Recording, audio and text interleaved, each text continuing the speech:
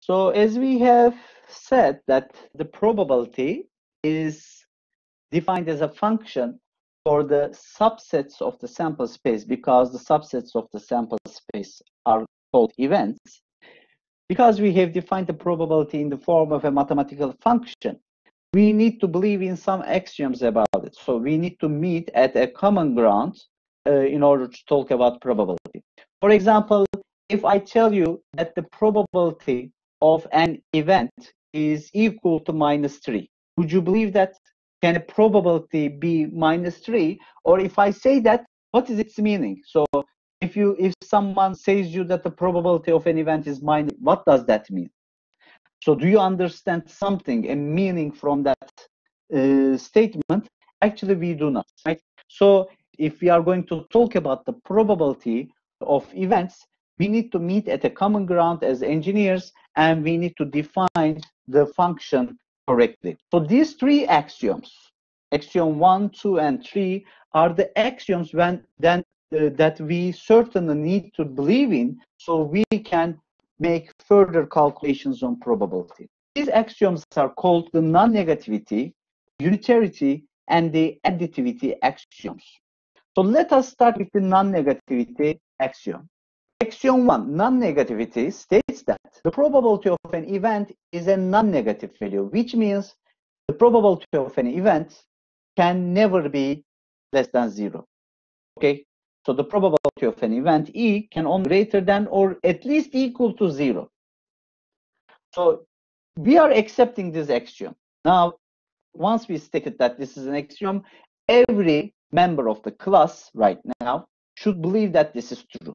Okay? Because axioms are the things that we need to believe in. We cannot prove axioms. The axioms are our common assumptions.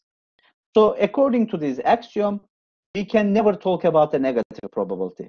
When you solve a question as an answer, if you get a negative value, and this means this is definitely wrong. There cannot be a negative probability. So the probability of an event can either have 0 or positive value. So this is our first axiom. Now, let's talk about the second axiom. The second axiom is the unitarity axiom. It states that the probability of the sample space is always going to be 1. So because the sample space itself is also a subset of itself, we can also define a probability for the sample space itself. And the probability of the sample space itself is going to be 1. This is another axiom that we need to believe in. Now, you know that the sample space contains all possible outcomes. Therefore, when you repeat this experiment, one of these all possible outcomes is going to be observed. And this will mean the sample space itself has occurred. So by accepting axiom 2, we are assuming that one of the outcomes from the sample space will definitely occur. This is just consistent with the definition of the sample space. Because sample space contains all events, the probability of an event can also be 1 at maximum. So when you combine the non-negativity axiom with the unitarity axiom, from here we can also understand that the maximum value for any probability can be 1. As a result, by the combination of these two axioms, the non-negativity and the unitarity axioms, we should say that for any event in any sample space, the probability of an event should be a value between 0 and 1, any real value within this unit interval. If you find a probability that is negative or greater than 1, then this is wrong, my friends, okay? In any problem, if your calculations bring you to a result where the probability is outside the unit interval, then you are definitely making a miscalculation. Now, the third axiom is a useful axiom for us in our calculations. We are going to talk about this axiom many different times in our future courses.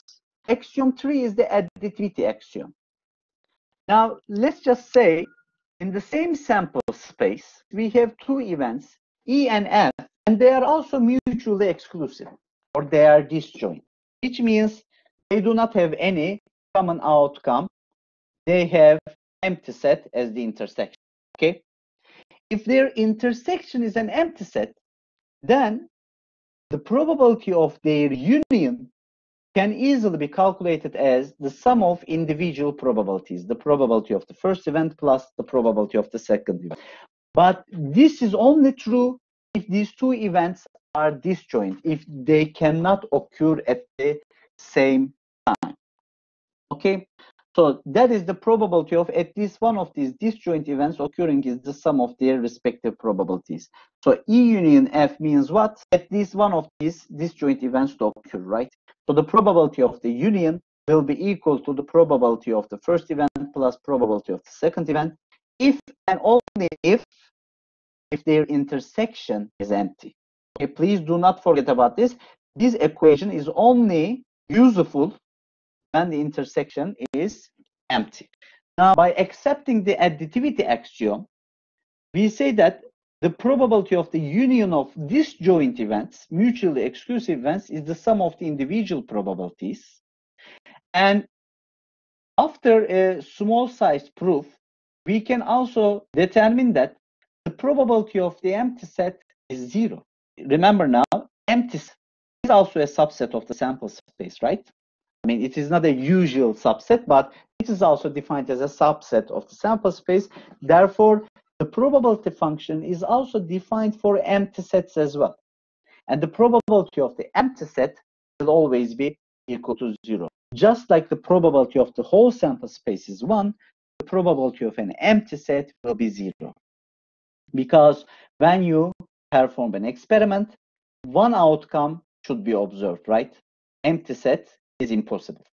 And another thing that we can prove by combining all three axioms here, non-negativity, unitarity, and additivity axioms, we can state that if we have two events in the same sample space such that A is also a subset of B.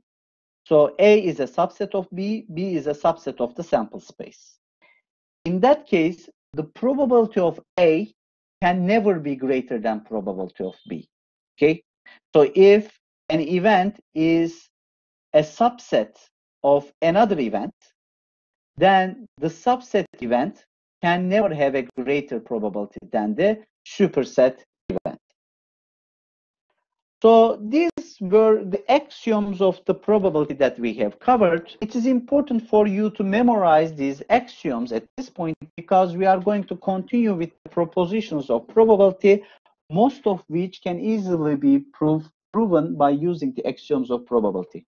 So the axioms that we believe in about probability will be helpful for developing such propositions. And these propositions are going to help us to calculate many probability questions.